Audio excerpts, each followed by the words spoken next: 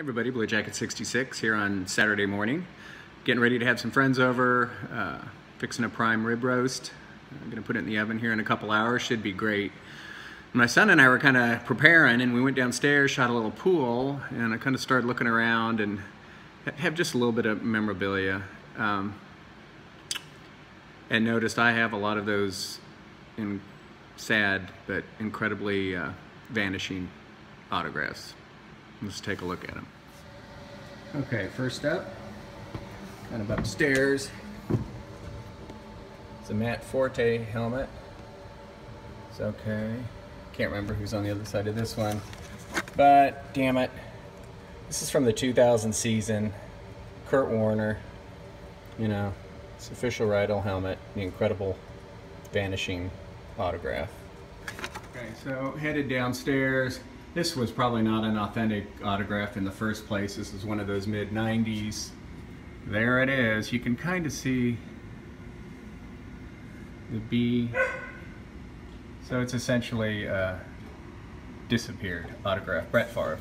Thankfully, this awesome Dr. J autograph with a silver Sharpie is still good.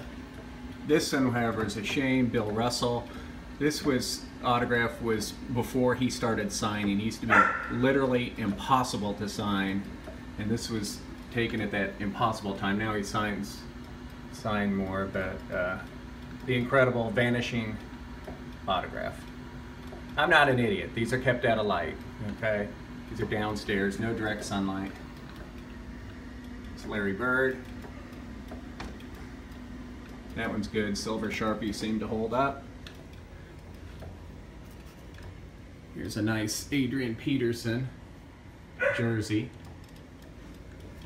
Thankfully, that's held up. Black Sharpie. Ollie, 1988. These have held up. These are probably not authentic. Again, these the mid-90s when they're all fake. There's Jordan. These are all done in, those are done in gold. Pippen in black. They're probably not authentic, I don't know.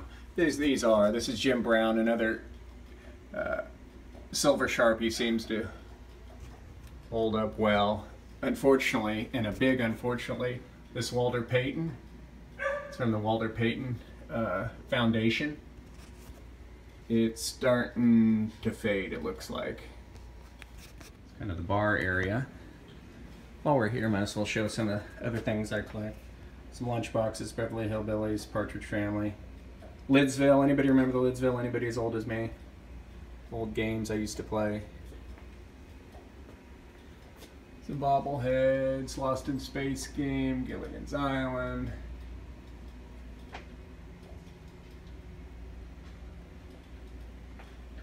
Anybody get these back? I don't know, early 2000.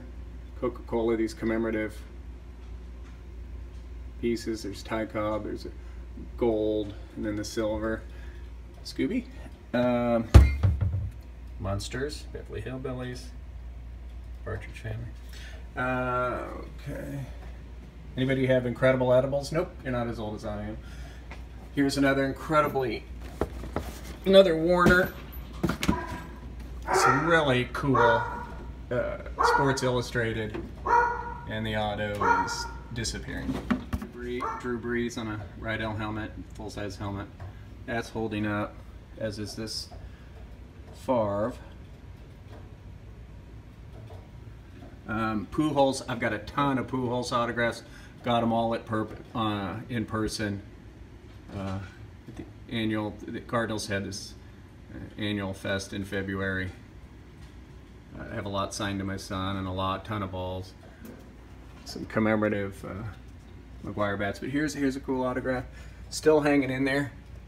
Let's see. Cal Ripken, gold Sharpie. Game used glove, autographed. And a Griffey jersey. So, I don't know.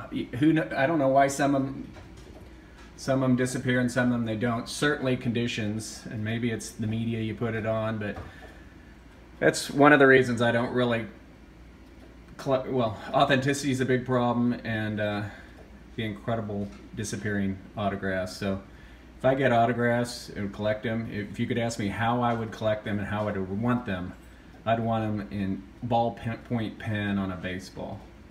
But there's incredible autograph collections out there. Mike, baseball collector, has one. But some of my stuff's disappearing. Okay, you guys, talk to you later.